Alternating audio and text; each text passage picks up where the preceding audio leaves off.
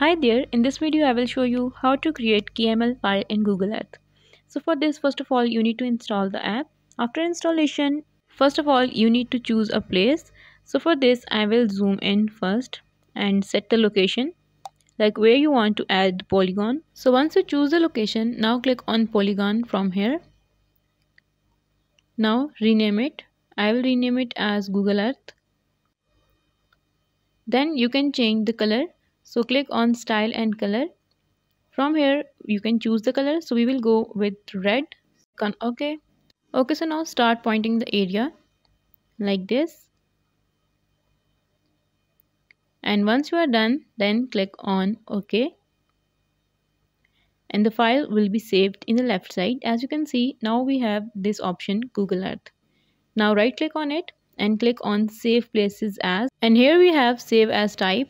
So we have two types, which is KMZ and KML. So we will go with KML and then choose the location where you want to save it and then click on save.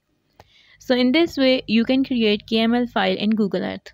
If you found this video helpful, make sure to like the video and subscribe our channel. See you guys in the next video. Bye.